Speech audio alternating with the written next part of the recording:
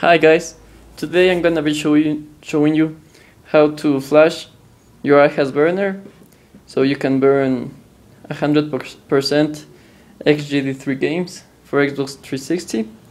So I just bought this on Amazon. This is the model, as you can see, Ihas 42498B.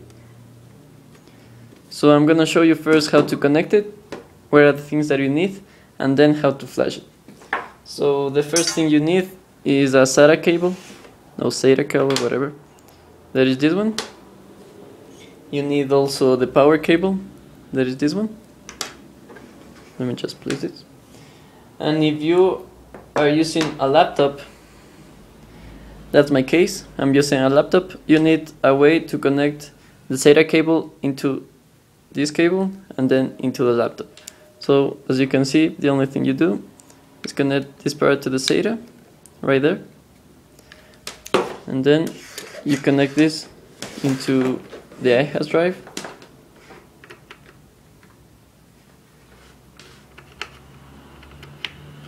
Bam. And of course it's ready, and then you connect this part into the laptop. The next thing you need is the Molex adapter for the power. So let me just connect this real quick. Okay, so it's there. So you need, as I said, the Molex adapter. So it's not so expensive. Here it is. It is a pretty long cable. So this part obviously goes to the wall. This is the adapter, and the only thing you need to do is connect the power to the Molex. I bought the SATA cable, the SATA to USB, the Molex adapter, and the power cable just in Amazon for 15 bucks. So I will leave a link in the description for the Ihas drive and for all the cables that you need. So I'll see you in my laptop. Okay guys, we're back. So now everything is connected. Just for the record, when you buy this, it's also gonna come with a larger SATA cable. I just forgot to mention that. So everything is connected right there into my laptop. So the first thing that you need to do to flash your burner is to go to this program, Extreme Burner Max, and select your firmware or your burner. So mine is 424B. So I'm gonna click in here. What you're gonna do is click in this .x. So here's you're gonna put yes.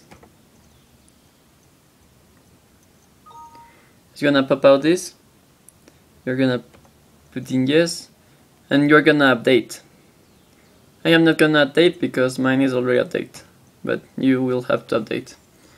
Now you will go to EEPROM utility.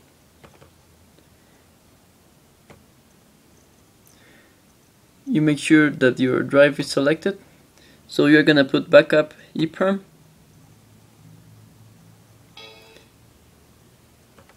And you will need to save it. So save it in a folder. I am not doing this process because I already did all this. When you finish this, you're gonna go to Flash Utility. Make sure always that your drive is selected. You're gonna go to Read Flash. And you also wanna save this in the same folder that you save the EEPROM utility. So I am not doing this because I already did all this, so I'm gonna put cancel. After you do this process of reading the flash, you're just simply put create a flash, yes, and you go into you go to the program, to the Extreme Burner Max.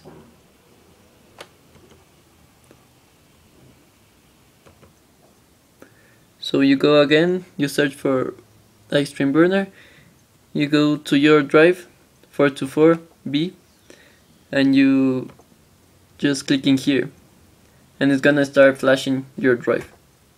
I am not doing this because I already did all this. And that's it. In the next video I will show you the best settings for burning with image burn the XGD3 Games. Thank you, hope you like it. Hi guys, I'm back. I just forgot to tell you that the way that you could know if your flash went okay is just inserting a double layer disk into your drive. And here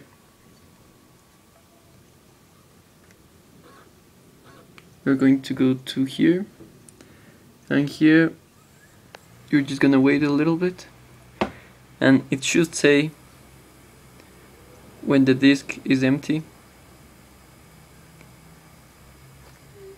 It should say this 8.13 gigabytes.